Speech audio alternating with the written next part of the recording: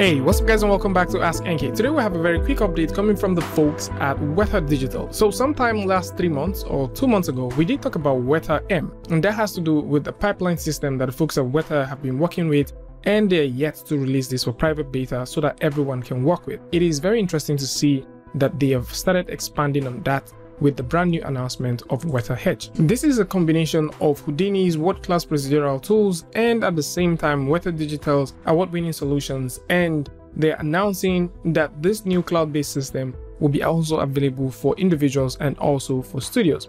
Now it's for them to take advantage of the deep integration of Weta's very own tools that is deeply rooted in Houdini. The very same thing for Maya is what we're getting for Houdini as well. So if you'd like to read more about this, you can simply go over to the press release where you can read up on some of the comments and also some of the things. As you can see here, that the CEO says that partnering with SideFX, the creators of Houdini, was essential in realizing our visions for the cloud service. Now I cannot imagine doing this without them. So this begins to bring to mind that probably we might be having, not just Houdini and not just Maya. Probably very soon we might be having 3D Studio Max. There's also a couple of teas about some tools that was not shown in the trailer, which you can see here reading the release note: the Loki multi-physics solver and high performance computing paradigm, which has been used for some shows, and this is also one of those things that might make a lot of sense once artists get their hands on it. Meanwhile, there are certain tools that you might be getting to work with that deals with the universal solver for real-world physics. There's also the city builder, and it's a procedural city generation system which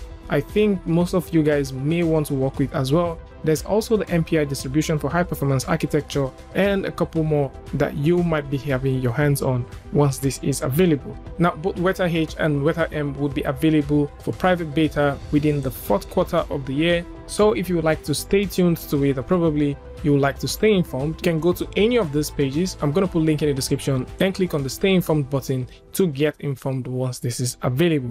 And for now, there is no idea for what the pricing looks like and also what the system specification would be. All we know is this is going to be a cloud-based system and it will be software as a service, which means there might probably be a subscription at the end of the day. And that's about it. Of course, I would like to know what you guys think about this one in the comment section. Link to this is going to be in the description, so do well to check it out and tell me what you guys think about this one. And until I see you guys next time, peace.